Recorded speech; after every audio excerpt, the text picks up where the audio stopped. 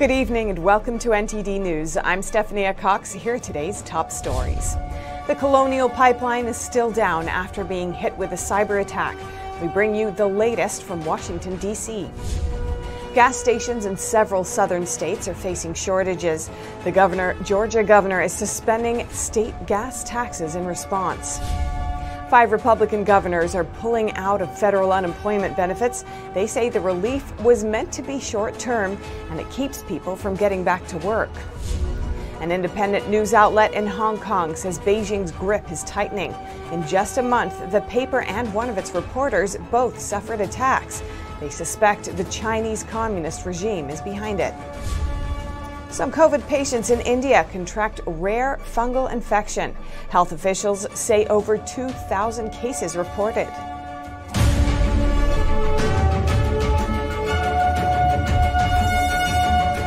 A few days from the crippling cyber attack on a major U.S. pipeline, and Americans are starting to feel the effects.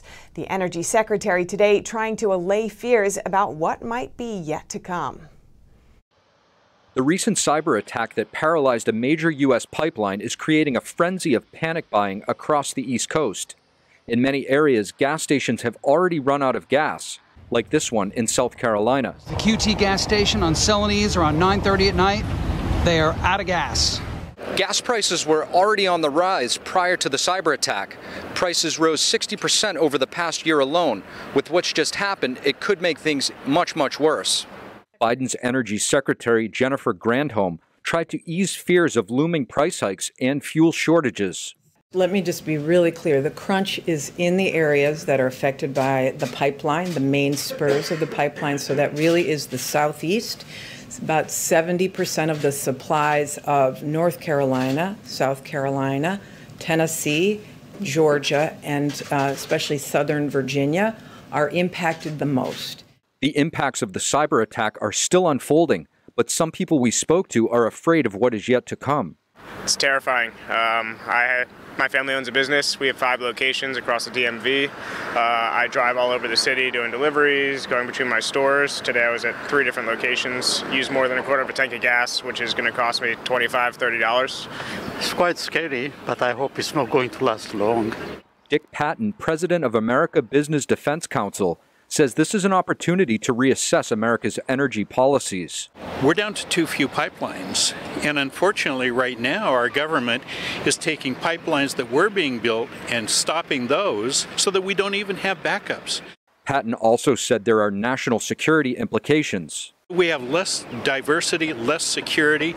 It affects our ability to militarily defend our nation because we need it for that, but we need it for our lives and our freedom and our family. As for where we stand now and where things are going, we asked David Kreutzer from the Institute of Energy Research. Well, the pipeline owner said they hope to have it back online by the end of this week.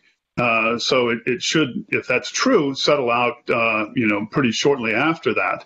From the people that we've talked to here in Washington, D.C., it's obvious that the situation is very concerning. Steve Lance, NTD News, Washington, D.C. Georgians don't have to pay state gas taxes starting from today to this Saturday at least. Georgia's governor is suspending the tax and doing away with many restrictions on trucks transporting fuel. NTD's Allison Lee has the details. Georgia Governor Brian Kemp is taking executive action. He's declaring a state of emergency in response to gas shortages caused by the attack on Colonial Pipeline. The order also will suspend the collection of state taxes on diesel and motor fuel through Saturday night. Again, we are hopeful that this issue is short-lived, and I'm happy to provide some relief to Georgians who are going to see higher prices this week. Kemp's executive order on Tuesday increases weight and size limits for trucks transporting gasoline, suspends hour limits for commercial vehicles, and bans price gouging. He has the right to renew this order depending on the pipeline situation. The governor says, "We do not want to make clear that anyone taking advantage of this disruption and making a quick buck off the backs of Georgians will not be tolerated." According to gas price analyst Patrick Dahan, a number of gas stations in at least 6 southern states are currently out of gas. Over 7% of Virginia's gas stations are out of gas. In North Carolina, it's over 6%, and in Georgia, over 4%. People in parts of Florida and South Carolina are also seeing bags covering pumps at some gas stations. Meanwhile, North Carolina Governor Roy Cooper declared a state of emergency in his state on Monday, as Colonial Pipeline is a primary fuel pipeline in the state. To deal with the shortage, he is also suspending some weight and size limits for trucks carrying fuels, and they're expected to remain in effect for at least 30 days. Allison Lee, NTD News. And it looks like Georgians could do with some relief. They've been stocking up on gas and for a hefty price. NTD's Arian Pazdar has the story. We spoke with some people at a gas station in Atlanta on Tuesday. I just paid $30 for 8 gallons of gas. Pretty expensive.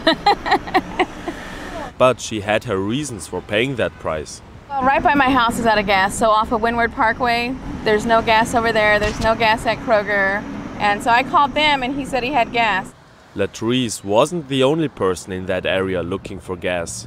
I went to another gas station over near Kroger and they were already all out, and she said it was really busy at the one at the top of Sargent Road. So I just kept going until I found a spot. Yet another person was traveling all the way from South Dakota for her niece's graduation. I need to get back, and right now I need to go to, when I leave here, I'm going to Richmond. And my husband told me I would need to fill up at least once on my way back. Now I'm a little concerned because I don't know if I'll be able to even do that. Kelly said she thinks she made the right decision by filling up her tank as soon as possible. Glad that we did, because it's kind of nuts that people are already this soon, because maybe they're going to run out of gas before they can fill up. Yet for some Georgians, it's still life as usual. One driver told us he just doesn't want his tank to go into reserve mode. Not everyone is filling up because of the shortage. Arian Pazdar, NTD News.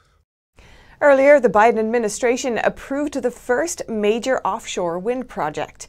They expect it will create nearly 4,000 jobs and bring power to nearly 500,000 homes and businesses. But critics say it's risky business since it's a multi-billion-dollar investment and little is known about the efficiency of the large windmills. Tuesday's decision gives Vineyard Wind federal approval to install up to 84 turbines off of 2 Massachusetts islands, Martha's Vineyard and Nantucket. It'll be the 3rd offshore wind project in the U.S. and the largest. On top of this, the Biden administration is reviewing 2 other offshore wind projects in New York.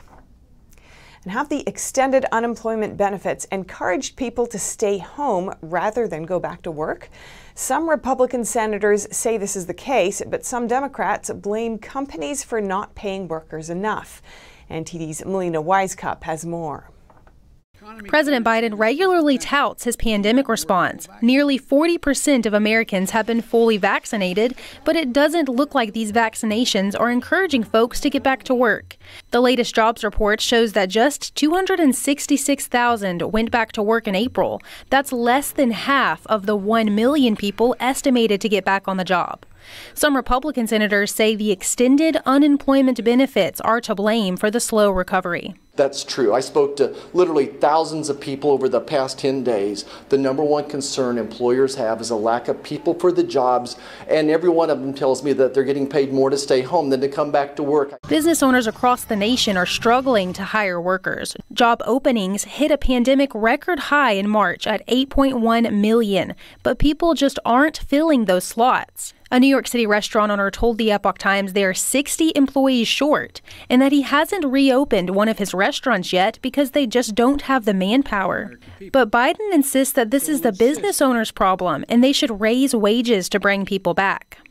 We also need to recognize that people will come back to work if they're paid a decent wage. But Republicans say businesses simply cannot compete with the federal government's unemployment benefits.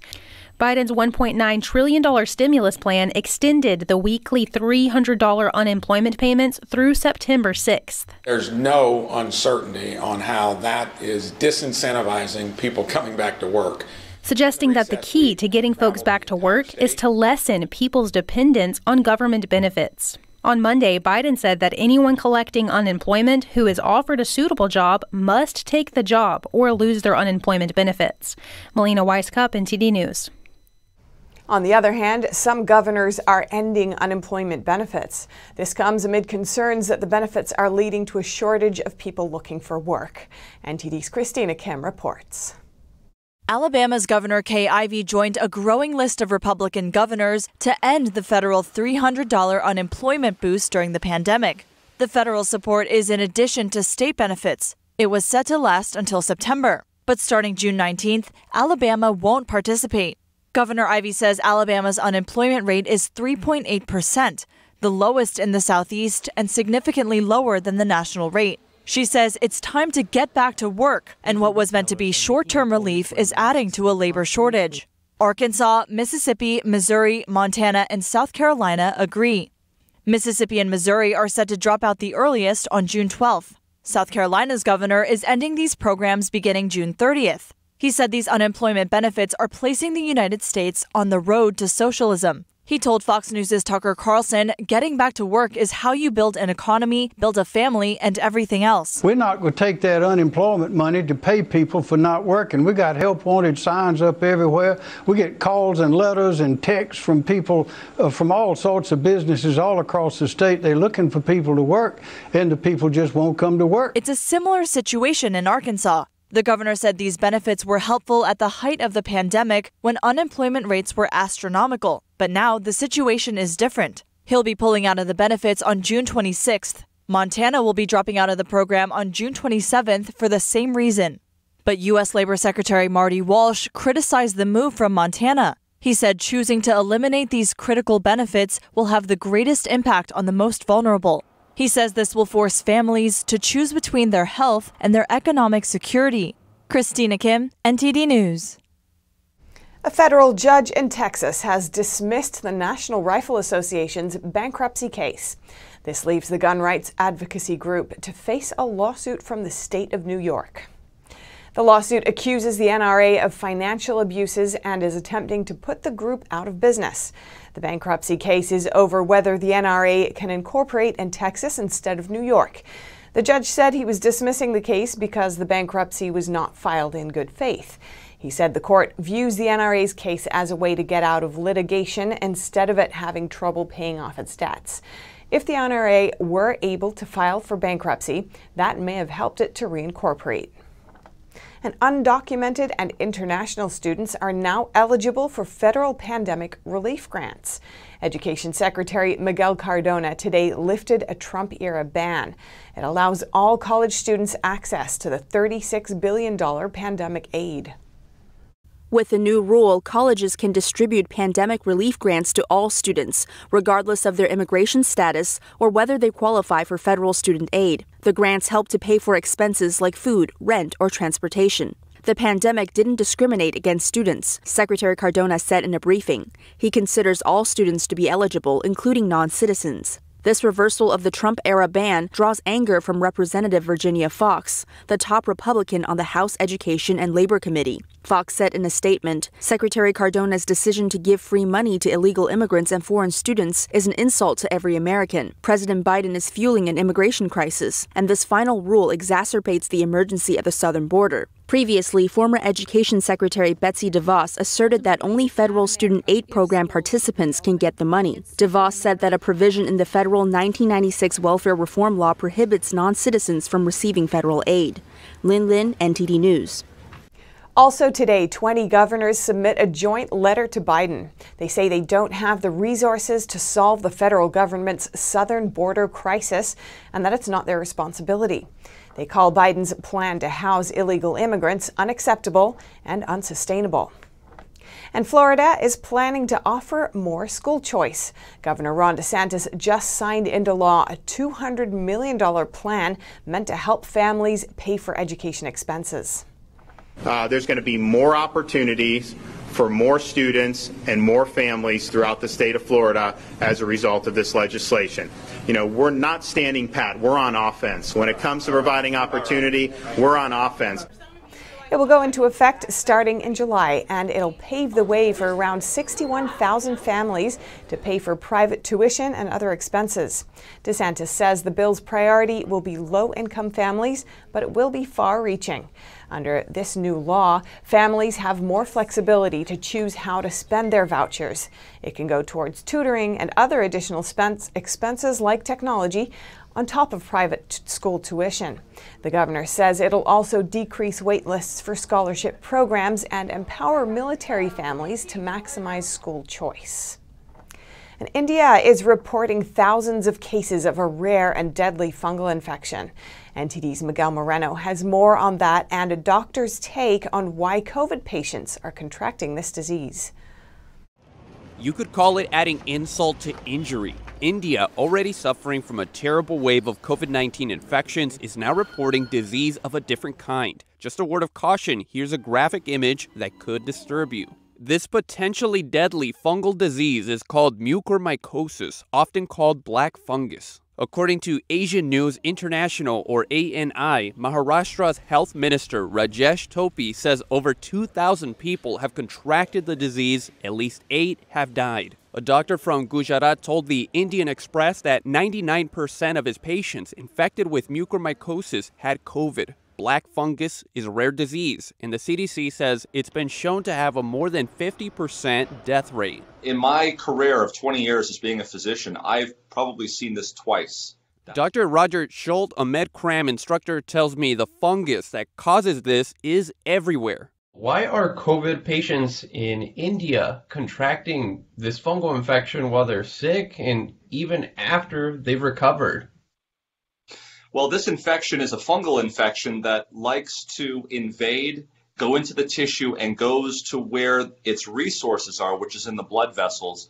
This fungus is known as mucormycosis. It lives in the soil. It lives, it is all over the place. You can't avoid it. And in fact, in some people, it actually lives in the mucosal layer of their sinuses. But there's an interplay there where the immune system is able to keep it at bay and keep it suppressed. He says high-dose steroids, sometimes given to COVID patients, could be driving up these infections. We are treating patients with very high-dose steroids. High-dose steroids are well known to increase blood sugars and also well known to suppress the immune system. And those are the two major ingredients for mucor to invade the tissue and the blood system. ANI reports that Maharashtra's health minister is making special wards for these patients. Topi also says that the state will pay for their treatment. India has reported around 4,000 COVID deaths every day for nearly a week. They're still reporting over 300,000 COVID cases daily, but over the past 3 days, that daily number has been falling. Miguel Moreno, NTD News. Beijing appears to be tightening its grip on Hong Kong's press freedoms as acts of violence against independent media outlets in the city increase. NTD's Juliette Song has more. The U.S. State Department is condemning an attack against an Epoch Times reporter in Hong Kong. The Epoch Times newspaper is a multi-language news outlet operating around the globe. It's banned in mainland China but has a branch in Hong Kong. In an email, the State Department wrote, "Attacks against journalists are unacceptable and cannot be tolerated." It also urged authorities to complete a full investigation into the incident. Reporter Sarah Liang works for the paper's Hong Kong branch. On Tuesday, a man wielding a softball hit Liang more than 10 times outside her apartment building before fleeing the area. The attack left bruises on both of her legs. The director of Hong Kong Epoch Times says Liang is now in recovery. The doctor said she was badly beaten. Luckily, her bones weren't injured, and Liang is now receiving medical treatment. Guo says she thinks the Chinese regime is behind the attack. She adds that the attack isn't a standalone incident. Hong Kong Epoch Times has recently suffered a series of violent attacks. Just last month, 4 men broke into the paper's printing facility, damaging machines and computers there. The facility has also endured 4 similar attacks in recent years. Guo points out that a pro-Beijing newspaper also launched a smear campaign against the publication. Also, unidentified men followed our reporters and spied on us outside our printing press. Our employees' family members in China were also threatened. It's not a standalone incident, but a combination of threats, stalking, and smear campaigns. She says the paper is attacked because it's one of just a few independent news outlets in the city. The paper's Hong Kong edition is known for its uncensored China coverage, often highlighting reports of the Chinese Communist regime's corruption and human rights abuse. And under the current difficult circumstances, people really hope to see truthful reporting from the Epoch Times, and the Chinese regime is afraid to let people know the truth. And it's not just the Epoch Times. The Chinese regime appears to be tightening its leash on the city's press freedom. Last month, authorities sentenced activist Jimmy Lai to 14 months in prison. Lai is an outspoken critic of Beijing and the founder of a pro-democracy newspaper. Guo says Epoch Times employees in Hong Kong are under mounting pressure. It's media professionals' mission to report on what's happening locally. It's what they should do. And if Hong Kong loses freedom of speech, then Hong Kong would completely lose its value. The lives of the people of Hong Kong will also get more difficult. So if truthful reporting can deliver their voice, it's protection for the people there. She says that's why, even though the pressure is huge, they're not willing to give up. Juliet Son, NTD News. In response to the physical attack on the Epoch Times Hong Kong reporter, U.S. senators issued statements and calls to hold the Chinese Communist operatives accountable. U.S. Senator Rick Scott said in a statement, reports of attacks on free press are extremely concerning. Now more than ever, the United States must stand up for democracy and human rights and fight against Communist China's aggression and quest for global dominance. Congressman Greg Steube also condemns the attack, saying this attack is likely yet another egregious example of the Chinese Communist Party using violence to silence their critics. In Hong Kong, the Chinese Communist operatives responsible for this attack need to be held accountable. He also commended how despite having their printing press destroyed and their journalists targeted, the Epoch Times had never backed down from speaking the truth about the horrors of the CCP, and he applauded them for their bravery. And coming up, people nationwide make an early start in celebrating Falun Dafa Day. They give testimony on how they changed for the better after taking up the practice. And to combat the homelessness crisis in California, Governor Gavin Newsom proposes massive investment to help with housing.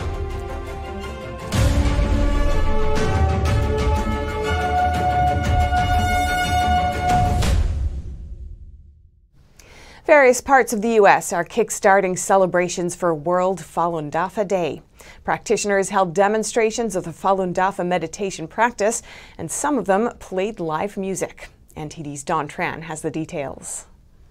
From the streets of New York to the beaches of Florida, people across the country came together to celebrate World Falun Dafa Day. Rows upon rows of Falun Dafa practitioners demonstrated the 5 exercises, followed by live performances of classical Chinese music. The event marks a chance for practitioners to celebrate when Falun Dafa first came to the public. For me, it's very important what keep me positive, what keep me in peace, what give me beauty of this. And a lot of wonderful events happened in my life after I started to practice it. And I'm very, very happy to be here and celebrate it and share it with everybody. Falun Dafa, also called Falun Gong, is a peaceful meditation practice based on the principles of truthfulness, compassion, and forbearance. It was first taught publicly by Mr. Li Hongzhi in 1992 in China, and more than 100 million people were practicing by 1999. Many event attendees said the practice has benefited them in different ways. Practicing Falun Dafa helped me with my moral teachings by really letting me, for one, practice more of my compassion. So before I used to, argue a lot more than I do now. So now I think of other people's first before I do myself. I feel as if I can express that easier. Sometimes when you're around certain people, it's hard to stay true to yourself. But now I'm able to really stand firm in my beliefs and make sure that I set my boundaries and maintain those boundaries no matter what. I think it did really help me throughout college, and now that I'm in graduate school, I think I feel very recently, especially, I feel very light and very carefree a lot of the time, not only because I do the meditation exercises that help me relieve stress, but I think, you know, basing all my decisions and everything that I do in Falun Dafa and what it teaches me has really helped me, you know, relieve myself a lot of these, you know, worries and troubles that I see in a lot of my other friends. Alongside its meditative exercises, Falun Dafa also features a collection of writings that help guide practitioners in their daily lives. Some practitioners said it's helped them make other breakthroughs. Perhaps the biggest lesson I learned from Falun Dafa is to differentiate what is really important versus what is not so important, and also what is right from what is wrong. The reason I was attracted to Dafa when I started reading the book, Joan Falun, was that everything made so much sense that I know that's a cliche, but I found the answers of many questions that I had all my life. What I realized was that in the kindness and compassion and forbearance, it gave me the ability to understand life at a much deeper level and become a much better person in my family, at work, everybody who I touched. It enabled me to get a much deeper understanding of life and my place in this whole play of the universe. After a year of lockdowns, events celebrating Falun Dafa Day aim to spread hope for the future. World Falun Dafa Day officially takes place on May 13th. Don Tran, NTD News. An overnight fire destroyed 3 barns in Maryland, causing over $2 million in damage. A barn in Upper Montgomery County in Maryland caught fire around 11:45 p.m. Monday. Officials say the fire happened in a non-hydrant area. We are still on scene of a large barn fire up in Barnesville, Maryland. 500 by 100 foot barn. Shortly before midnight, crews responded, found a heavy volume of fire engulfing the entire barn from one end to the other. The fire spread to 2 more large barns and razed all 3 to the ground. Tractors, mowers, and farm equipment all destroyed. Total loss reportedly exceeds $2 million in damage. 65 firefighters responded. Officials say there were no animals inside, but there were many bales of hay. The cause of the fire is under investigation. California's governor announced his $12 billion plan to tackle homelessness. His office says it's the largest investment of its kind in California's history. We hear more from NTD's David Lamb. Governor Gavin Newsom announced his plan to end family homelessness. It's part of his $100 billion California Comeback Plan. What we're proposing here today is a $12 billion 2-year housing proposal. Unprecedented, again, in American history, not just California history. This is not just doubling down on strategies that we know work. This is an order of magnitude. The investment would house 65,000 people in 46,000 new units. He previously launched several similar projects that use federal funding to transform hotels and motels into shelters for the homeless. The San Diego mayor says more than 177 formerly homeless San Diegoans were living in the transformed hotel the conference was held at. But a former supervisor for San Francisco says the money doesn't go to the homeless, but rather selected nonprofit homeless service providers. He says the money would need to be audited to properly track where it goes. Will it solve the homeless problem? No. This is only going to provide shelter for a certain number of homeless people. It's not going to address the root causes of homelessness. Hall believes the plan is a blanket approach. If anything, it incentivizes homelessness, because now you can get a shelter and still be on the street begging for money. It reportedly cost nearly $150,000 to transform housing for the homeless. David Lamb, NTD News, California. Seniors in San Francisco's public high schools are given the green light to go back to classrooms for in-person learning. But some say the move is a money grab. NTD's Eileen Ang has more on the story. Graduation is about 3 weeks away, and San Francisco's public high school seniors can now go back to in-person learning. But here's the kicker. It's just for one day. The San Francisco Teachers Union announced that seniors have the choice to take classes on campus starting Friday, May 14th, the last day of instruction. But some are criticizing the school's decision to reopen their halls now. May 14th is also one day before the deadline to receive California's $2 billion grant for reopening classrooms. On top of that, San Francisco has some of the lowest COVID-19 cases. Susan Solomon, the president of United Educators of San Francisco, told ABC7 that the decision wasn't made earlier because they were busy finalizing the agreements with employees. But the interim executive director of Parents for Public Schools of San Francisco believes money was a motivation. The San Francisco Chronicle reports if students choose to go back, they'll have 2 staff members supervising them on activities like end-of-high-school conversations or college and career exploration. Only 2 high school campuses will reportedly be available, meaning most students who do choose to return won't even be at their own school. There are about 4,000 high school seniors in the city, and it's not clear how many will take up this offer yet. Graduation ceremonies will be held outdoors. Eileen Ang, NTD News, California. Coming up, a leopard is still roaming about Chinese villages after escaping from a zoo. A total of 3 leopards ran away from the zoo last month. And a boy in Shanghai Disneyland punched an employee dressed as Winnie the Pooh, but Chinese media are avoiding the name Winnie the Pooh in their reports and are instead calling him by another name. More soon on NTD News.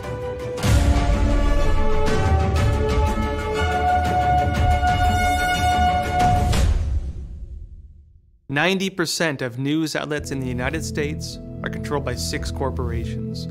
They're not out to tell you the truth of what's happening. They're out to tell you the picture of the world that they represent. The mission of the Epoch Times is to chase the truth, to ground all statements in facts, and prevent people from being misled. This is a battle between truth and deceit. Subscribe today and join the Americans who are seeking truth and tradition. We'd love to have you on board.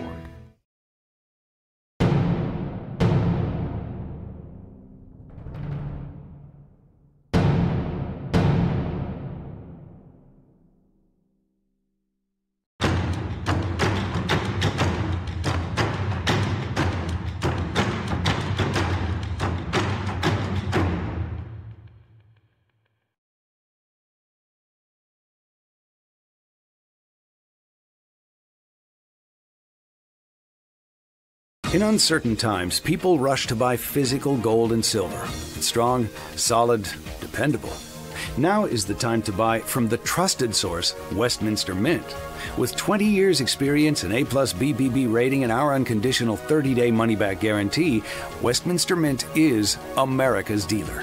The best value in gold coins today is this newly released 2021 $50 American Gold Eagle coin, certified a perfect 70 by the world's largest grading service, NGC. At 1 full ounce of pure gold, this 2021 Gold Eagle is the biggest and most beautiful coin struck for circulation. Get yours now while you can at our exclusive low price. Call right now and get the Gold Eagle's perfect companion, the 2021 Silver Eagle, absolutely free with your purchase. With free shipping and a 30-day money-back guarantee, Westminster Mint is America's dealer. Hurry for your early release 2021 American Gold Eagle and free Silver Eagle before they're gone. Call now.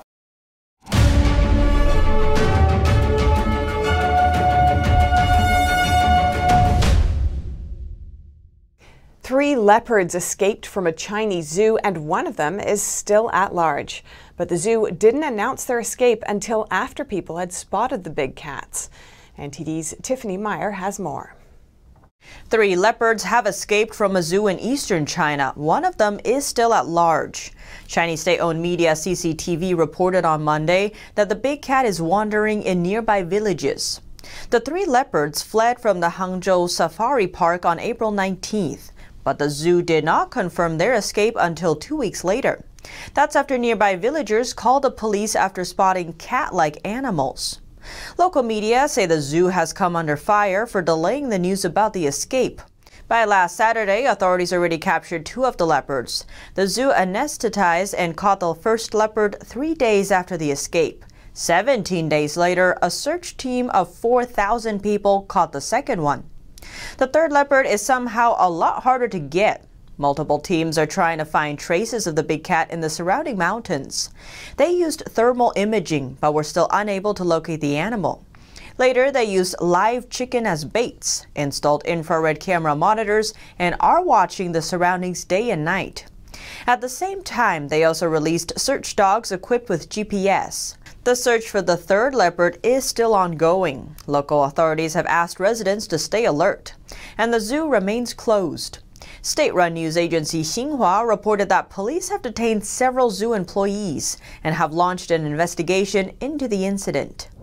Winnie the Pooh trended on Chinese social media. A Pooh-related topic got over 100 million views on Chinese social media platform Weibo alone. But the news soon disappeared from the list of trending topics, and the page could not be displayed. Related comment sections have also been shut down. The Chinese regime considers the Disney bear a sensitive figure. That's because many Chinese netizens use him as a euphemism for CCP leader Xi Jinping. The trend on social media started with a boy in Shanghai Disneyland. He recently punched an employee dressed as Winnie the Pooh. Many Chinese media reported on it, but all of them avoided referring to the bear as Winnie the Pooh. Instead, they used the puff bear. Winnie the Pooh has been one of the sensitive words in China since 2013. Chinese netizens compared photos of Xi and then U.S. President Obama walking side by side to Winnie the Pooh and his friend Tigger. The Chinese regime not only censors the name Winnie the Pooh, but also bans his photos from all Chinese social media. Beijing also blocked the 2013 Disney live-action film Christopher Robin featuring Winnie the Pooh. Chinese authorities did not explain why. U.S.-based former media professional Li Maozhen revealed that he used Pooh as his profile picture on Chinese social media. But his friends said they couldn't see his profile picture. Li previously told NTD when he worked for Chinese media, the CCP's propaganda department would issue bans every day. He had to filter all the news before publishing. If a media outlet posted an article that didn't meet the regime's requirements, authorities would remove the article or even shut down the website.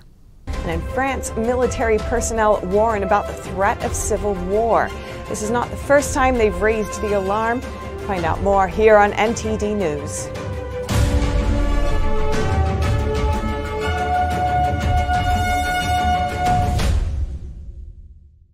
Following a wave of violence that hit France over the past week, the military is warning leaders of a civil war. NTD's David Vives has that story. France is facing threats of a civil war. In an open letter published on Monday, military personnel are warning leaders to act to prevent this from happening, but the authors of the letter stayed anonymous. This follows another open letter published in mid-April by 20 generals, including Emmanuel de Richaupt. The letter advocates for a return to patriotism, but also warns of a civil war. Civil war means citizens are fighting one another with weapons. What do you call that? For me, we're already in a war. France has been seeing an increase in violence in the last weeks. Civil war is brewing in France, and you are perfectly aware of it, military personnel wrote. Best-selling author Michel Onfray echoed similar sentiments. There is a terrible, incredible violence in France. Not a day goes by without someone being killed or stabbed. It seems politicians don't want to see it. The violence goes up, up, up, and an explosion is possible at some point. The French Minister of the Armed Force, Florence Parly, said she wanted sanctions against the 20 generals who signed the letter. They could have their titles revoked. The minister said the new letter seems to be political manipulation. Onfray says the French government isn't listening to the warning in the letter. The government could just listen to the military personnel and validate them, but the generals are accused. It's the situation where the government tries to kill the messenger because they don't want to hear what's happening. They want to shut them down. The letter has been signed by nearly 250,000 people online since it was published 2 days ago. David Vives, NTD News, Paris. The UK government's shopping list of laws for the next year is put before Parliament. With the pandemic receding, the focus now is on levelling up the country. Every year, the Queen's speech lays out the government's list of bills for the year.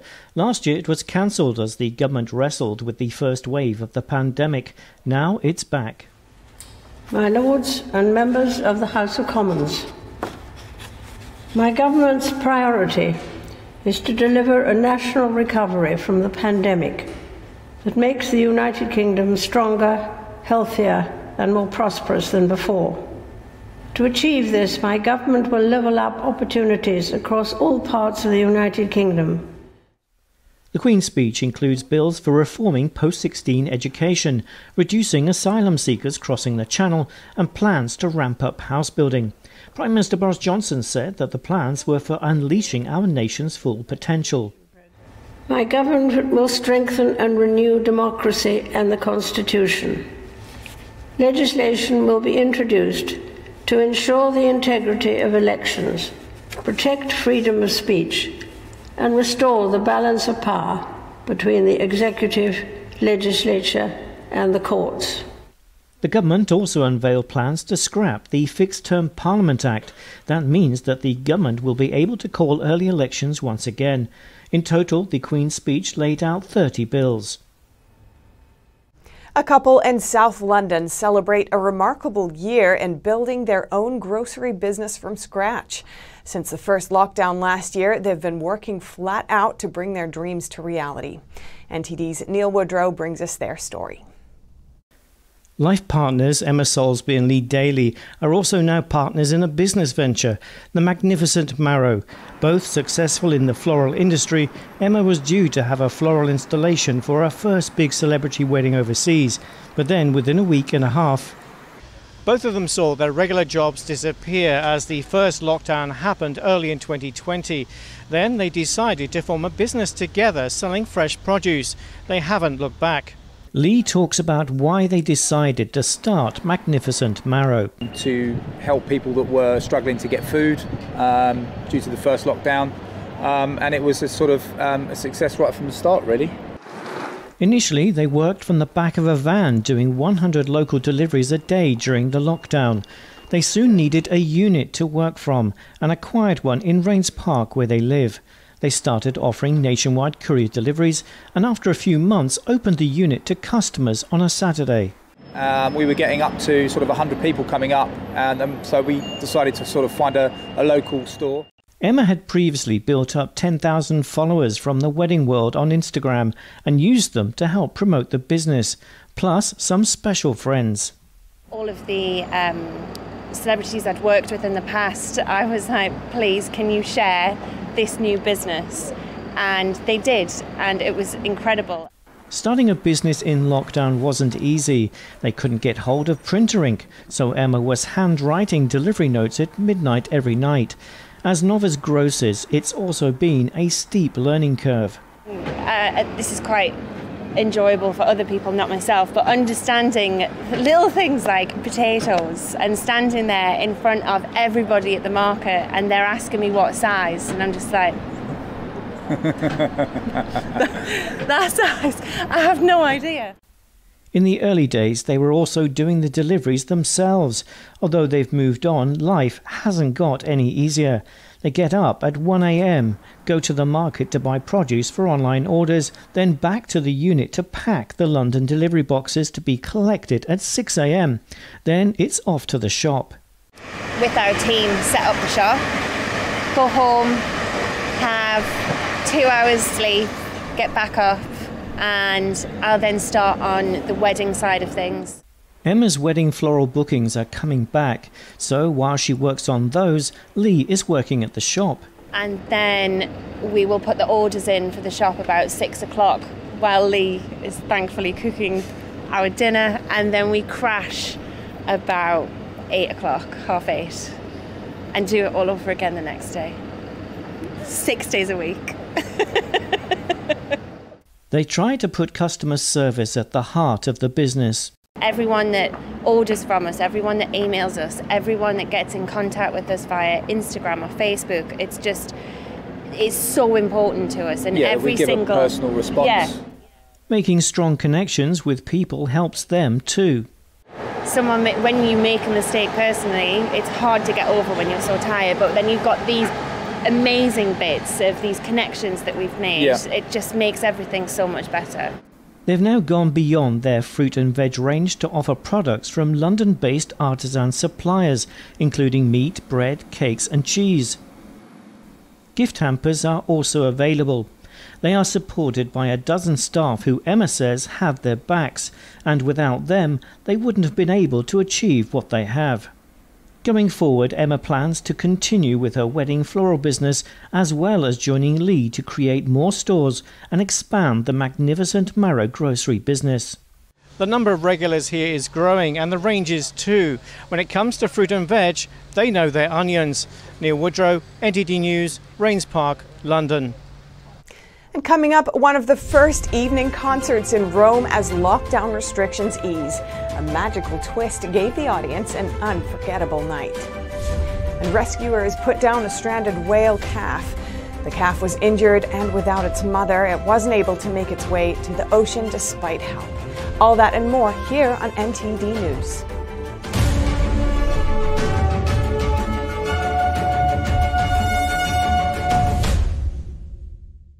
It's just clear as day.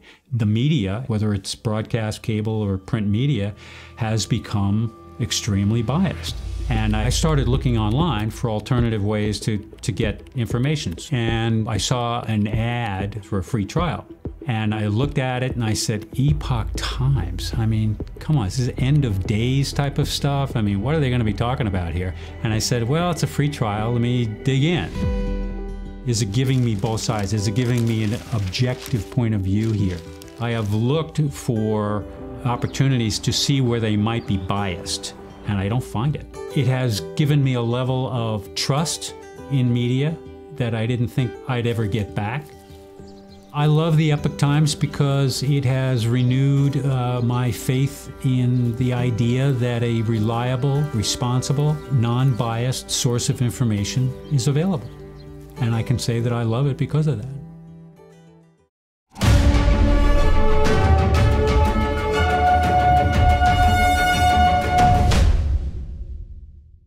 After months of strict lockdowns, one of Italy's first evening concerts, complete with thousands of candles.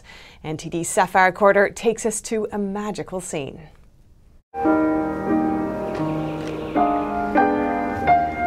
Rome, one of the most instrumental places for the formation of Western civilization. Gone is the majesty of the Roman Empire. But when the greatest fruits of Western culture, like Chopin's Nocturne Opus 9, No. 2, are brought to it, perhaps it is reminded of its past greatness. It's one of the first evening concerts since last fall, when strict lockdowns were enacted. They're slowly being lifted. Thousands of candles, flickering in time to their own melody, were added to make the scene more magical. Even before the show, the pianist knew the wonder he was about to create. This scenario couldn't have been more inspiring. I still can't believe it. I really feel very excited. I really believe in sharing with others. Socially distancing in Alpine Archaeological Park, they waited for the one-hour event to begin. This evening means we can actually attend a concert, even though there's still a 10 p.m. curfew. And we can go out again, and we're so happy about it. I share this opinion. We needed a night like this after so much lockdown. Italy is slowly easing pandemic restrictions, with many businesses now partially open. More concerts are scheduled to come, and with them, more chances to taste the majesty of the past. Sapphire Quarter, NTD News. A beached whale had to be put down in the UK on Monday. Rescuers did all they could to return it to the wild, but ultimately decided to put it down in the whale's best interest. Take a look. A whale calf which got stranded in London's River Thames was put down on Monday after its condition deteriorated and hopes for its survival faded. The minke whale was first spotted on Sunday night at Richmond Lock in southwest London, where it became beached on concrete. Rescuers worked for hours to refloat it and then towed it a mile downstream. They hoped it would make its way to the ocean, but it was later spotted by Reuters, swimming several miles upstream. When it became stuck again, rescuers decided the best thing to do would be to end its suffering and put it to sleep. The size of the whale, estimated at around 15 feet, suggested that it was still maternally dependent. There was no sign of its mother, and it was in poor nutritional health. It's very rare for whales to come into the River Thames. The Port Authority says the calf would have come from the North Sea, the divide between Great Britain and Norway. A special diamond is soon going under the auction hammer. It's part of a jewelry sale in Geneva later this month. Weighing over 100 carats, the stone is estimated to sell for almost $20 million. Giant, flawless, almost perfect. This is the Alrosa Spectacle, a Type 2A diamond to be auctioned in a Geneva jewelry sale this Wednesday. It's the largest ever cut gemstone in Russia. This fantastic 100-carat D-colored diamond was cut from a rough that weighed more than 200 carat. It was called the Sergei Diaghilev rough diamond, and it was mined in 2016. According to a specialist from Christie's auction house, it took 1 year and 8 months to cut into this perfect stone. This item is one of nearly 150 lots on offer in the sale. The specialist says although the pool of buyers for such a significant item is not as large as for many smaller value jewels, she's still optimistic. We have noticed in this COVID time since 2019 that actually buyers were interested in this kind of high jewelry, high jewels, and so we are confident that this will be a fantastic sale. The diamond is expected to fetch between 12 and 18 million Swiss francs, an estimated $20 million. And that's all for today's news. Thanks for tuning in. I'm Stephanie Cox.